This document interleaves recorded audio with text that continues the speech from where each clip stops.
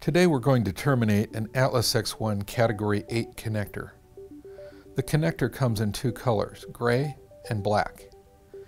This is the body, the wire manager, and the color-matched icons.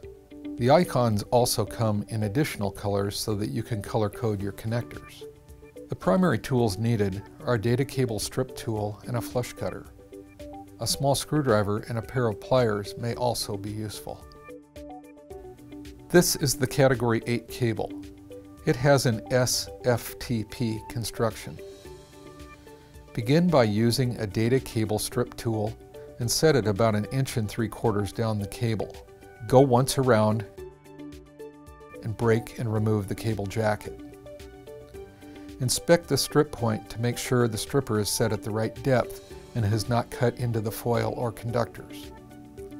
Next, take the mesh braid and push it back, then dress it back along the cable jacket. With this cable construction, you will see each twisted pair has its own foil. Open up the foil on the green pair, put a half twist in it to ensure metal side of the foil is facing out, then lay it flat over the mesh braid along the cable jacket. If the green pair foil tears, you can use the foil from another pair. Open up the other 3 foils, nick the foils with the flush cutters at the strip point, being careful not to hit any of the braid, and tear them off.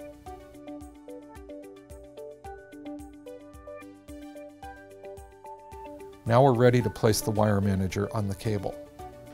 You will see that the Atlas-X1 wire manager label has T568A and B wiring options. For Category 8 terminations, you should only use the B wiring option. On the inside of the wire manager is a stop post that will line up with the strip point of the cable. We'll start by aligning the blue label on the wire manager with the corresponding blue pair.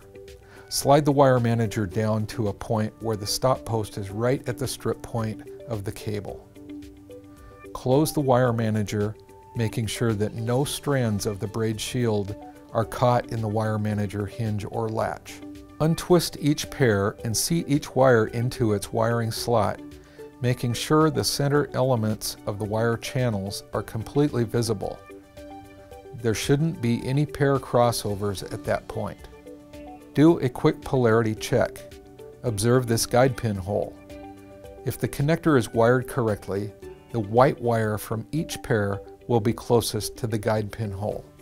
Using flush cutters, trim all pairs so they are flush with the sides of the wire manager.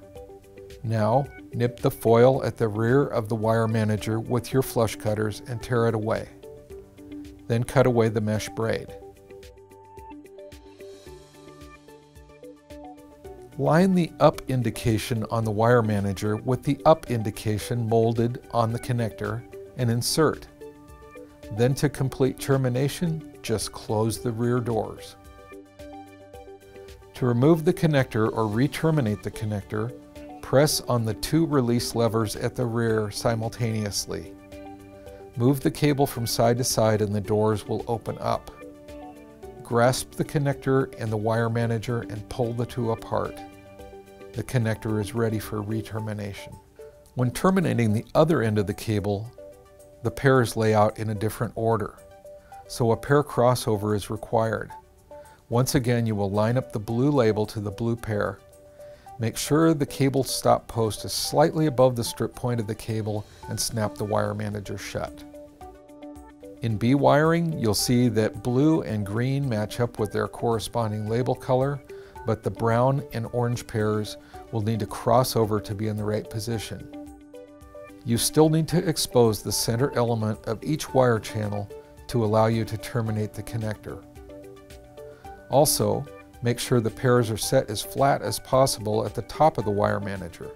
This ensures that it will fit properly into the connector.